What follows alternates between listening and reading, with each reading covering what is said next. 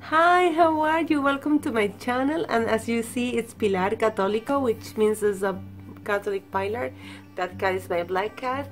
And today I will make for you the tag of your first time with God. Yes, how I met God, how God was part of my life. I already made this in Spanish.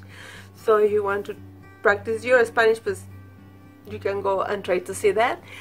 How old are you? Well, I'm 38 years old. Yes. Next question is, what's your religion? Of course, I'm Catholic, Apostolic, and Roman Catholic and Apostolic woman, like completely, the complete, the complete package. I'm Catholic. At what age you've been baptized?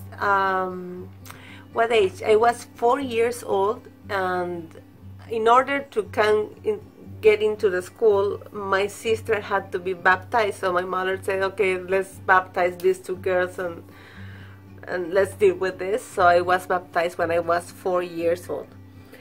Who was the first person who spoke to you about faith and how he or she made it?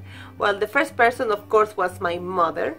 Yes, since I was a baby, the first thoughts that I have about God is, or praying and everything, is in my bed, maybe 7-8 p.m. at night, and my mother next to me, and she's singing with me songs for the Virgin Mary, teaching me how to pray the Our Father who are in heaven, hallowed be thy name, but in Spanish, of course. Also the Hail Mary, full of grace, everything, of course, in Spanish, and another little praise that you pray when you're a kid to God. No, that's how I remember how I start to know the faith and know about religion, was because of my mother. And also after that, when I was 5 years old, I got into the school. The school was a Catholic school with nuns, with Franciscan nuns, well, from the Order of San Francis, and I studied there all my primary school, all my high school, and after that I went to a University of Women also, and with nuns. So all my life I spent with nuns and God and religion and everything Catholic. How old were you, and in which context was your first experience with God? Well, I was 16 years old. I was in school, of course, and normally in Peru, when you're in a Catholic school, the last day of your high school, you normally go to a retreat. You go away 3 days from your house with the nuns, with people from your parish, and for 3 days, Friday, Saturday, and Sunday. There is no TV, no cell phones, no phones, no anything. You are disconnected completely from the world. They only give you a small bed where you sleep next to your friends, and you spend the whole day praying or listening testimonies of your friends or people around you.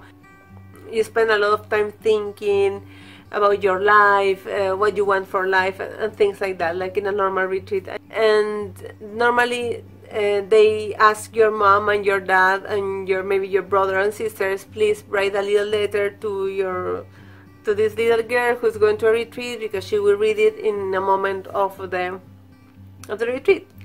So they give me the letter that my mother brought me, and I was reading that, and after that they give us like 2 hours. So in that moment we were able to sit and maybe write a letter to our mom or our dad. I realized I don't want to write a letter for my mom. I don't want to write a letter for my father, because I will see my father maybe in 2-3 days. I will see my mom tonight. So I prefer to tell the things to my mother face to face, that I love her, that I'm very sorry for the times I was really disrespectful with her and everything. I told God, you know, God, I want to take this time to talk to you,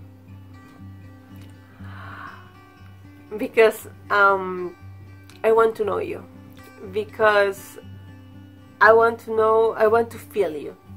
Because, okay, I'm coming here to this Catholic school, I'm in the Catholic Church, I'm part of all of this since I'm a baby, and I feel that you are my Savior, and I trust in you, God, I have faith in you, God, but here I am, I'm 16 years old, and already, I can tell you, I need to feel more of you, I need to feel you really in my life, I need to have you in my life. I will cry like I cried in the other video.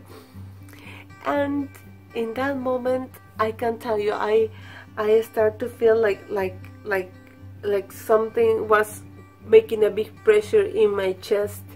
I feel like a little hurricane in my heart, in here, in this part of the chest. I can tell you, I felt the presence of God there. I'm sorry, and suddenly it's a feeling so deep that I don't know how can I explain to you in words. It's everything. It's everything. It's everything. What did you feel? What I feel in that moment is what I feel now. It's because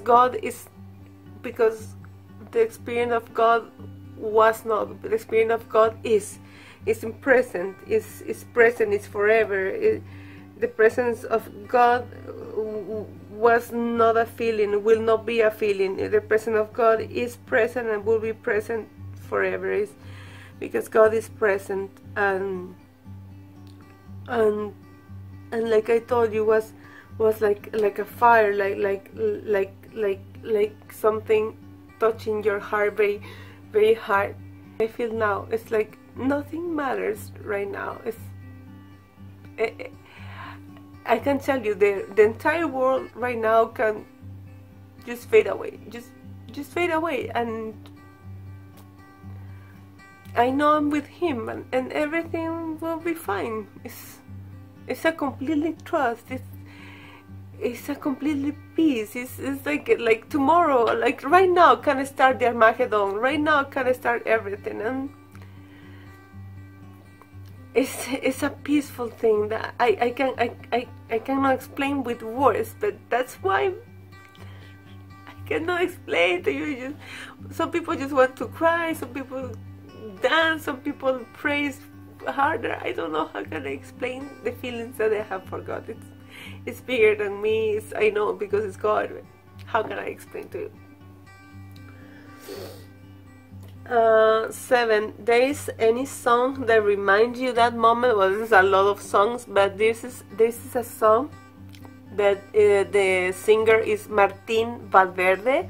He's from I guess he's from Costa Rica, or Guatemala, from Costa Rica, I guess. And the song is I praise you, my Lord. And the song is in Spanish, of course, but some parts are in English, just a little. He's very famous in Latin America. I know.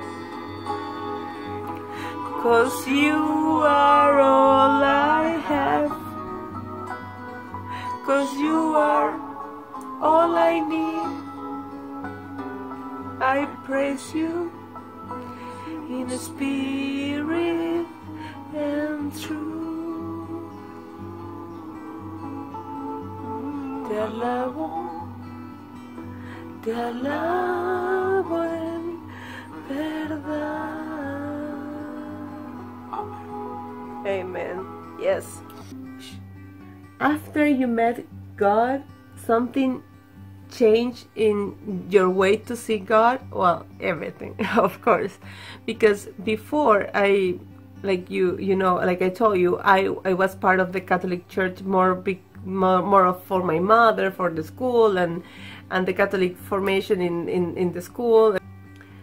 When this happened to me, it changed everything for me. I start not to see God, because when you're actually, yes, before I used to see God. After this happened, I feel God. I don't see Him because when you see, it needs to be out of your eyes, needs to be here, or at least here. But now God is not, I don't see God. Now I do not see God. He's inside. He's so inside that I feel him. That's how it changed. That no anymore. I don't see God anymore. Since that moment, I feel God. Yes, since that moment I feel God. Now, when you want to connect to God, what do you do? What do I do when I want to connect to God? First, disconnect from the world. The first thing, disconnect from TV, computer, and everything. And the only thing I turn on, some are my Catholic music, or I put or I pray the Rosary with Pope Benedict in Latin. Yes. Pater noster, qui es in celis, sanctificetur nomen tuum, adveniat regnum tuum, voluntas tua sicur in cielo ed in terra. Panem nostrum quotidianum da nobis hodie. Maria, gratia plena, Dominus tecum, benedicta tui mulieribus, benedictus fructus ventris tui, Iesus. Santa Maria, Mater Dei, ora pro nobis peccatoribus. And then, what will you tell to somebody who wants to find God, who wants to feel God? Well, the first thing is that you really need to want to feel God. It's something that your soul needs to want it. Don't worry if your heart doesn't feel it right now. Don't worry, maybe it's not the time for you. It's not the right time for you. I guess God comes to me when I was that young. Because he was preparing me, because after that my life started to change a lot.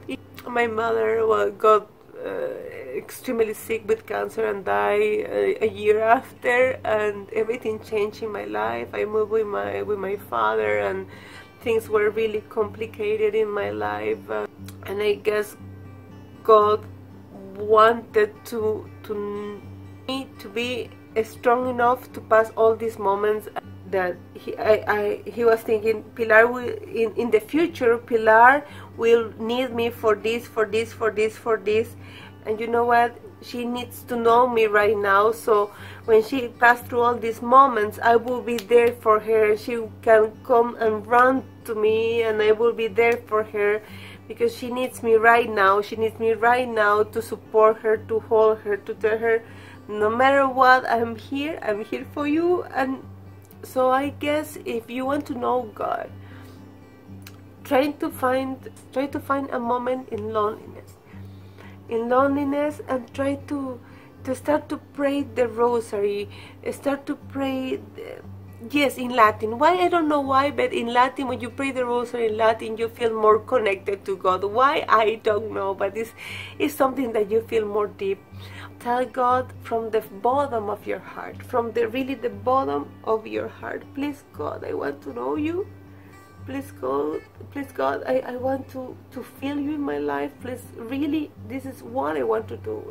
I want to feel what that woman in YouTube is feeling. I want it right now. I want it. I want to feel you in my life right now. Please, God, come to my soul. I want to feel you. I know you. I see all the miracles you made in my life, but still I cannot feel you, and I really need to feel you for real, from your heart. Believe me, you will be able to find God. And that's it. I hope you like this little tag, and I hope you like that I tell you this much about my first experience with God. And thank you for watching the video. Really, thank you so much. I'm sorry for my bad English. Thank you anyway. Kisses to everybody, and especially to a girl who talked to me the other night. Her name is Chloe, and she sings like the angels. I guess I will make a video about her and the choir of my parish this week. So let's see how it works. Okay, I will see you. Take care. Bye.